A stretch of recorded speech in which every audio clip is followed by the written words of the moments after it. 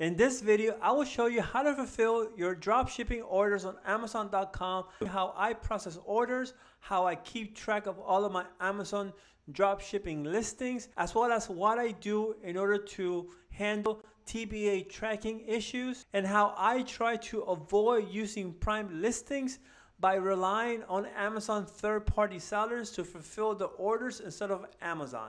If you're new, allow me to introduce myself.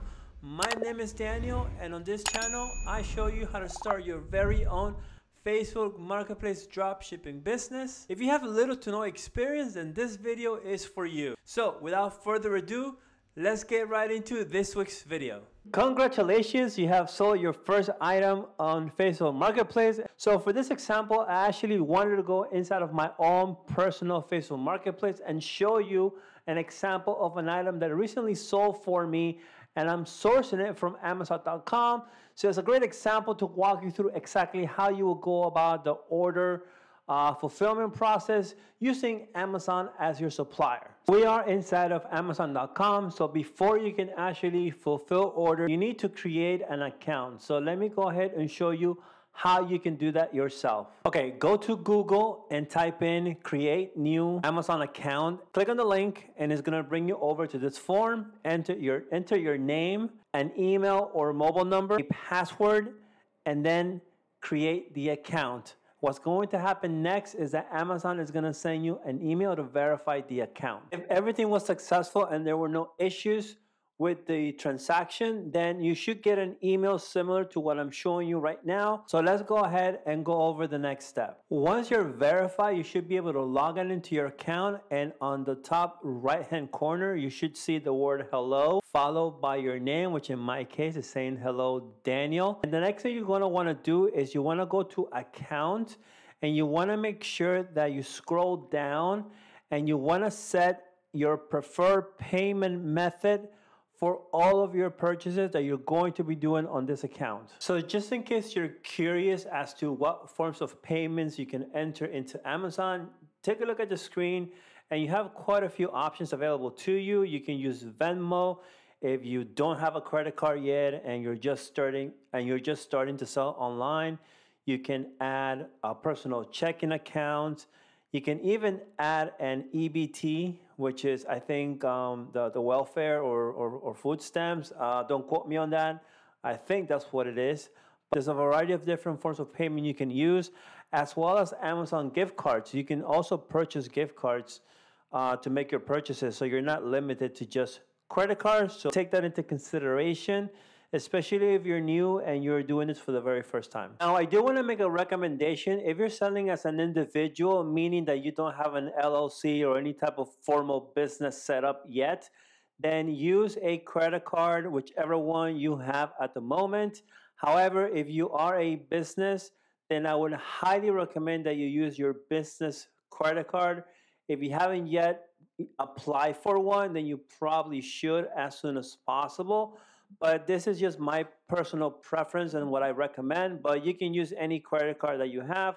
It's just that you want to separate your normal purchases, personal purchases, from purchases that have to do with your business. It's a good practice to keep both things separated.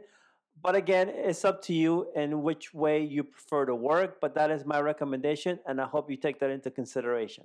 When you sell your first item, you will go down to the order section, which is what you're looking at right now inside of my Facebook Marketplace. And obviously, I'm not going to show you a lot of the personal information that belongs to the customer. I'm not allowed to do that, but I can show you the actual item, the picture, the title. This is an item that has been doing very well for me. So if you've been having some difficulties or challenges finding products, here's an example, and you should give it a try if you haven't already done so. So what I was saying at the beginning of the video is that not only do you need to know how to order, fulfill, but you also have to be able to keep track of all of the listings that you're sourcing from your different suppliers. So I have my virtual assistants help me with that. So in the beginning of this video, I did make mention that you're going to also need a good track keeping or record keeping system where you can find the items rather quickly, so that you or your virtual assistant can go and then place the order on Amazon.com. So this is exactly what I want to show you right now. And this is the actual sheet that my VA and myself use. Now I'm blurring a lot of information because a lot of the products here are the ones that I'm drop shipping and the ones that are doing very well for me on Facebook Marketplace. So I will give you some products for free, but I'm not going to give away all of my products, at least not just yet. We'll wait for Q4 to finish up, and then we'll maybe start releasing more products to you guys so you can go ahead and test them. So the very first thing you're going to need is the SKU. So this is the ID that identifies the product on the platform. Now, Walmart has a very unique SKU, so does eBay, and so does Amazon. Now, in Amazon's case, the SKU is actually called an ASIN, and it's basically just a unique identifier that if you put it into the search on Amazon.com, it will find the product for you, instantaneously. I can't even say that word. It'll find the product in an instant, is what I'm trying to say. Right? So you're going to also have to do this. So if you're a beginner and this is the first time you have a look at this, keep this in mind that you're going to need some type of record keeping. I recommend you use Google Sheets. They're free and they're very easy to use. So once you have your ASIN, now you can go ahead and take that, plug it into Amazon.com, and now you can start the actual order fulfillment process. So let's go ahead and let's take a look at that next. Okay, so we're back inside of Amazon.com, and basically what you're going to do is you're going to take that ASIN, you're going to copy paste, and there it is right there. You're going to search for it, and like magic, you should get some results. Now, sometimes it might give you the exact product. In other occasions, that same ASIN can be linked to multiple products, but obviously, this is why the record keeping is so helpful. You want to make sure you can identify the right product. In my case, I already know which one it is, and it's this product right here. It's the blue one. And you would go ahead and bring it up. And as you can see, this product, I have already purchased it for drop shipping 3 times. I thought it had sold a few more times, but hey, we just listed this product, I think, this month, and it's already sold 3 times. So it's actually not a bad product. And you can see right here, the product sells for $69 on Amazon.com. And myself and my virtual assistant, we're drop shipping this for $89 plus $9 shipping. So I think when it comes down to it, we're making close to like $15 in profit. I may be doing the math wrong, but I mean, if you have a calculator, just let me know in the comment section. But basically what you would do at this point is that you simply will go and add to cart, right? And I have already fulfilled this order just in case, so I'm not gonna go through the entire process. Sometimes you might get these protection plans. Obviously, you're a drop shipper. You don't need any of these protection plans. And you're gonna go ahead and proceed to checkout. Okay, so we're back, and thank you for patiently waiting.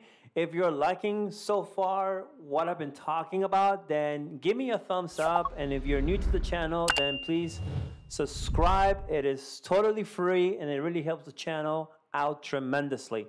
So as you can see here, you would have your shipping address. So this will be the address of the customer that you want to ship the item to.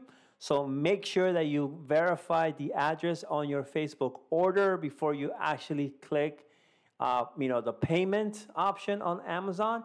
Number 2 is going to be your payment method. Now, in the beginning, I said that I recommend that you do use a business credit card. If you're an individual, then you're likely going to have to use your personal credit card, which is okay, but you don't want to do that forever. Or you can use a personal checking account. I just want to make sure that you separate your drop shipping expenses from your personal expenses, and that's really kind of the point I want to drive home when I say, make sure you pick the best payment method possible. As you can see right here on the order, I'm not paying any tax, and the reason why is because I'm actually tax exempt on Amazon. If you were not aware, you can get tax exempt. It's not a very lengthy process if you know what you're doing. I do go over this in length inside of my drop shipping course. That's something that's available if you're interested. All links will be down below if you want to maybe consider that, if you're just tuning in and want to learn more about drop shipping. Now, at the very bottom is where you're going to select how fast you want Amazon to deliver your product. Now, I am using my personal Prime account, so I do have Prime available to me. But what I like to use is the least fast option, unless there's a reason why I need the product to get to the customer in 2 days or less. And typically on most orders on Amazon, you're gonna have the option where it's gonna be free, no rush shipping, okay? They're still going to get it fairly quickly, but you're not using the Prime benefits, like quote unquote, okay? This is just a little tip in case you're concerned about your account getting restricted when it comes to using Prime, which I will talk about a little bit inside of this video. But if you want me to go more in length about what strategies or tips I recommend for how best to use Prime, let me know down in the comment section, and that's a video that I will have to make the next time around, okay? So we're gonna go ahead and do that. We're gonna go with Thursday, December 1st for delivery. So once you check everything and everything looks fine to you, then just go ahead, click place order. And my friend, you have successfully placed your first order on Amazon.com, and congratulations on your first sale inside of Facebook Marketplace. Another bit of information that I think is going to be helpful is whether you're experienced or if you're a beginner, I think knowing this is really going to help you, is that if you look at the listing, you can see here that this item is sold and shipped by Very, okay? So let's say this is an item that you find on Facebook Marketplace, it's selling very well, and there's a seller that is not Amazon that is selling this item. So technically, you can buy this item without ever having to worry that you're going to not abide by Amazon's policy of buying things for resale, because you are purchasing on the Amazon platform, but you're not purchasing from Amazon directly. You're not using Amazon's shipping services. You're not exploiting Amazon's 2-day shipping because you're buying it from a third-party seller. So if you want to avoid having issues with using Prime or using any sort of Prime benefit, you can do so by buying from third-party sellers similar to this one. Now, you want to avoid anything that is branded. Stay away from any of those things, but there's a lot of third-party sellers that are, resellers, to be honest with you, or have very small brands that people don't know about. And you can buy from them, and you don't have to worry about ever having any issues with Amazon restricting or even banning your account. So that's pro tip from Daniel Sells Online. A couple more things I want to touch on this video that I think are going to be valuable and helpful to you, especially if you're new and you're considering starting drop shipping and you want to figure out whether Amazon is the right supplier for you or not. One thing you have to know and take into consideration is that Amazon does use their own couriers, their own delivery logistic fleet, and sometimes the tracking numbers that are issued by Amazon are not eligible for you to upload into your Facebook Marketplace or even I was gonna say Facebook Shop, but you can actually add TBA, but that's a whole different conversation for a whole different day. So we're gonna ahead and edit that out of the video. So the TBA tracking numbers, you cannot enter them into Facebook Marketplace. You can only enter USPS, UPS, and FedEx. So in order to solve for this problem, I am going to show you what you can do so that whenever this happens to you, you do have a solution. So let me go ahead, let's go back inside of my computer and let me show you exactly what I'm talking about. Okay, so we're back inside of my computer and I went ahead and navigated over to TrackerBot.com, and what they do is that they will provide you tracking numbers that are FedEx or UPS that you can use in place of TBA tracking. You can sign up for an account. I am not affiliated with them. I am not promoting them. I do use them. I do pay for this service, so I'm not getting anything for free here. But it's very helpful, especially if you want to drop ship on Amazon. You are going to need this service. Now, I'm not going to go into every single detail about Taco in this video. Again, you know, it's a democracy. If you guys want to learn more about Taco, let me know down in the comment section. But basically how it works is that you would purchase a package of tracking numbers for X dollars, and they're not very expensive at all. And you do get quite an amount of tracking numbers for you to use. And all you have to do is enter the destination city. Now, it says that it's optional, but I recommend that you do enter the city because it's going to be more accurate. Enter the destination state, and then you also want to enter when do you think the item is going to arrive. So if you are dropshipping items from Amazon, typically items, you know, tend to arrive in less than 5 days unless you're doing, you know, 2-day Prime. And what I like to do is that I like to estimate the shipping time. So I like to do between 3 to 6 days to be super conservative. But again, it's your personal preference, so you do what you think is right for you. And then once you have all of that information, which you would get from the order on Amazon, the city and the state, then you can go ahead and click, you know, get tracking number, and you will get something similar to this.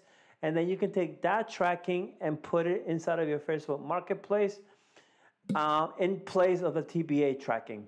So I hope that you have found this information to be helpful. Now, if you're a beginner and you're looking for more information, then check out my full-length course, link down below. Right now, I am running a promotion on it. It will expire by midnight tonight, so take full advantage of it.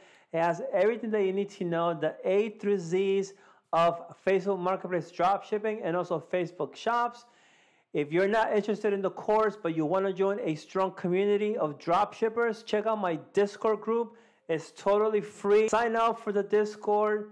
Send me a message if you have any questions. Again, if you're interested in more dropshipping content, then I highly recommend this video over here, and I'll see you inside.